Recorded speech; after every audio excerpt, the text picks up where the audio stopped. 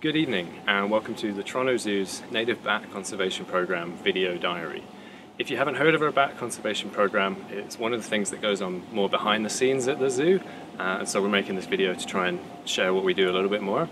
And it's a program working with our native wildlife, so bat species in our backyard, to learn a bit more about them and help address some of the conservation threats that they face.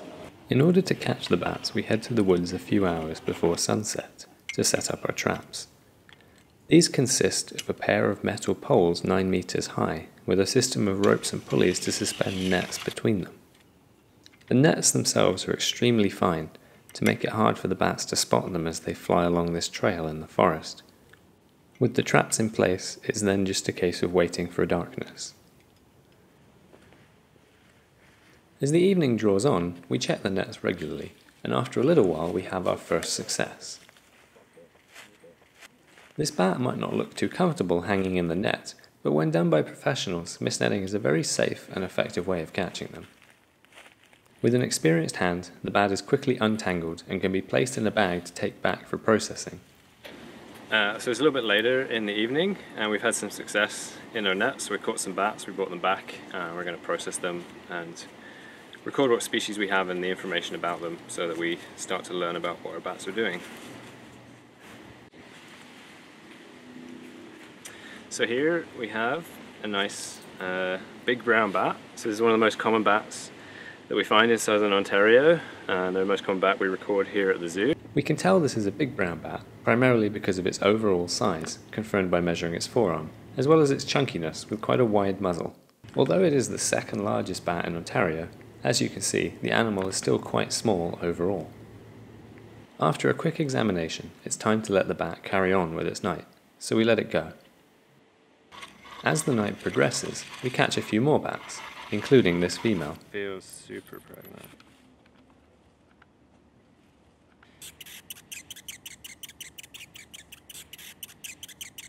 Alright, so it's turning into a pretty successful evening. So this is our fifth bat of the night. All still big brown bats, which are the really common species around here, but it's good to see that there's so many of them and they're so healthy.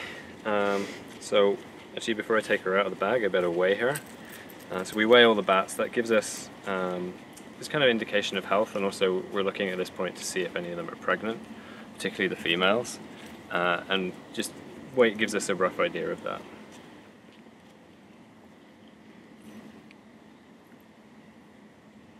This bat is really heavy. She is 35.1 grams including the bag.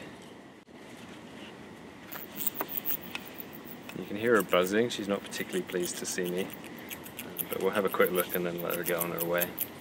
With her, I can feel that in her abdomen it feels very large, and that means she's almost certainly pregnant.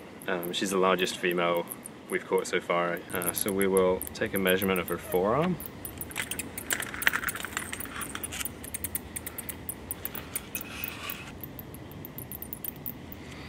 Which is 44.1 millimeters. So we'll let her get on her way momentarily, but if we look kind of down here, we can see how swollen her belly is.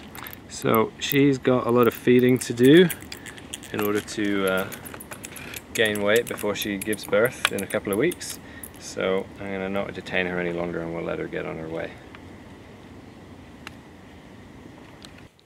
After a successful night, it's time to pack up our gear and head home. The data from these bats will contribute to our understanding of their populations in Ontario and ultimately their conservation. It's been a great start to what promises to be a busy summer, so look out for more updates as we go on and check out the zoo's event calendar for our public events.